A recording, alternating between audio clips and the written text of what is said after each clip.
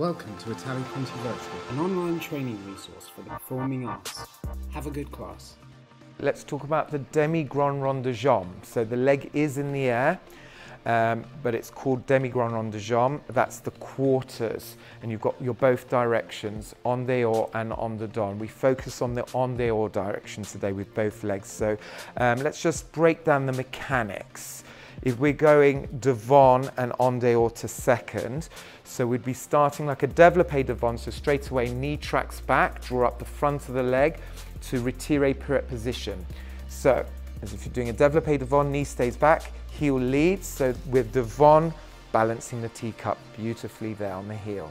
Now, Demi Grand Rond de Jambe to second en dehors, trying to keep that heel forward, so we're rotating from the hip socket, going to where your facility allows you, which is about here for you, Annabelle, because again, if you push any further, you see your hips twisting and the leg starts to rotate in. So we're beautifully placed with the pelvis, heel is there, rotated, and then lower.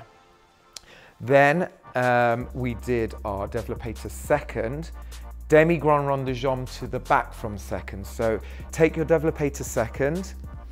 So I want you to feel a bit like a développé devant, even though the leg's going to the side, think heel forward, so that's it, we're beautifully rotated in the hip socket. Now, I want you, as you do this, it's a tricky maneuver, I want you to feel like, can you feel what I'm doing there? As if someone's pulling your leg away, so you're lengthening the leg muscles, trying to maintain the turnout as much as possible, and then nature rotates the leg into your arabesque.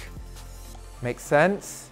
Yeah, because what tends to happen is with some students, they get to there and before they start to move the leg's already rotating in. You're trying to aim to hold that turnout, and then as it passes the hip, nature rotates it in. So show me that again, feeling that, and also as you take the demi-rond to the back, lengthen your spine as you go into the arabesque so we're not sinking in the lower spine, that lumbar region. Okay, développé to second, knee back, heel slightly forward, then hold the turnout and lift the body and let nature rotate the leg into the arabesque, holding that leg, and then relax. Good girl. Please subscribe, like and hit the notification bell for Italia Conti Virtual, online training for the performing arts.